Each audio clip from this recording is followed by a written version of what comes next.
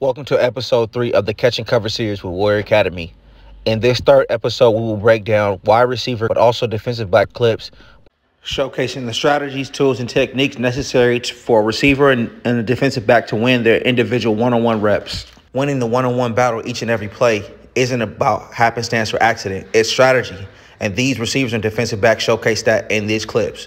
Come elevate your game the Warrior way. Yeah, just the beginner. Yeah, just this outside leverage, though, with no inside help. CeeDee Lamb has a post, and he understands if once he does this skip, if the DB just lets him go, then that's what he's going to do. But if he tries to collision him, he's ready. He skips, but then he also turns his shoulders so that way the DB can't just jam him up on his shoulder pad.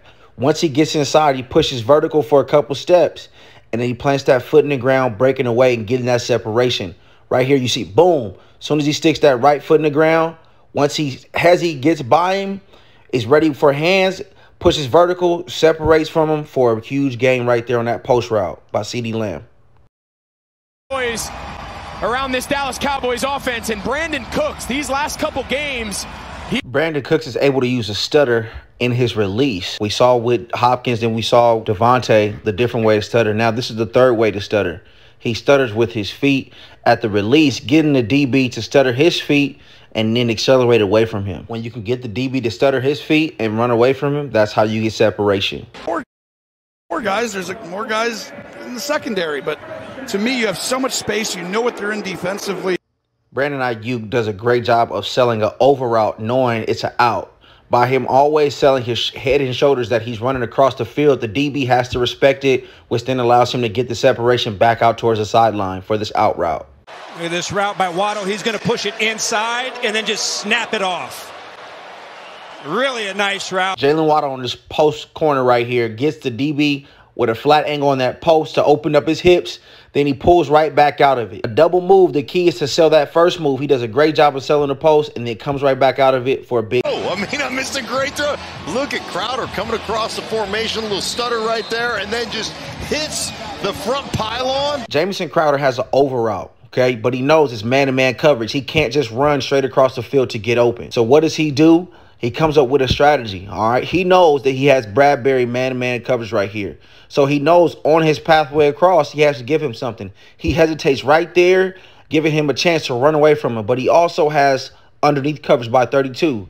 But he knows if he can accelerate past 32, there's a space right there for the quarterback to lay that ball. And he does a great job of laying out for the catch. This is textbook on how to lay out for a diving pass. When you see that ball, first, secure the ball first. Look it in, and then make sure you turn your body so that way you can secure the ball for the catch. Parker down the field, but he's going to read the quarterback and come off. So Mac Jones believes. Jalen Ramsey's first game back, he starts with a pick. Okay, this is just a great recognition right here. Okay, of understanding who has what responsibilities in the defense. All right, Jalen Ramsey sees that he has a post route, but understand that he just has to protect his area, okay, which is quarters coverage. All right, which means he can pass off that post to the safety. He baits Mac Jones into thinking that he has that throw. Keeps his hips open, making Jones think that if he reads through him, that he is going to break on his post route, but he does a great job of passing it off because the safety does his job to where he can now break downfield and get that pick. Outside. Where your opportunity was on a crossing route that was going to show in the middle of the field. This is just too wide. This is great coverage by Brown on playing the fade ball.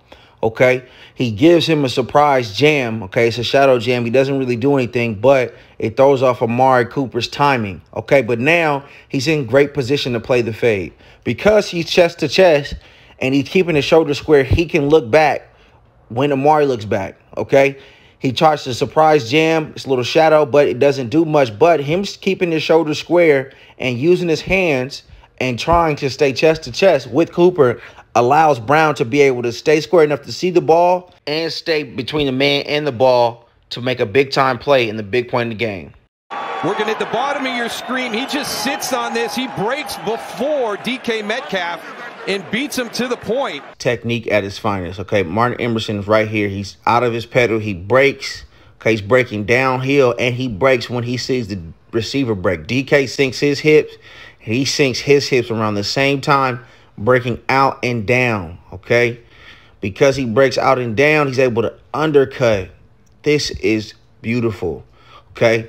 Slow out of his pedal, open up his hips towards the sideline. When he sees DK stick that foot and sink his hips, he's out of his break downhill. This is exactly what you want to do as a DB. When you open up and you read your cues, you read through your man's hips, and then you're able to come down and attack that ball like Emerson was able to do on this textbook rep. Coverage. Mekhi Blackmon on Christian Watson. You see how he turns around at the end. Mekhi Blackmon does a great job, okay? When the receiver closes the space, he does a great job of widening him, okay? He doesn't just let him go. He slides his feet lateral to widen Watson to then have to go around him while being able to stay chest to chest with Watson to be able to play the back shoulder and play the ball if it's in the air for a high ball over the top, okay? He gets space, and now he widens with him, gets that hand on that shoulder pad to where now he can control him, now play through him and the ball. When his hands are in the air, he's able to swat that ball away to make a big play for the Vikings defense.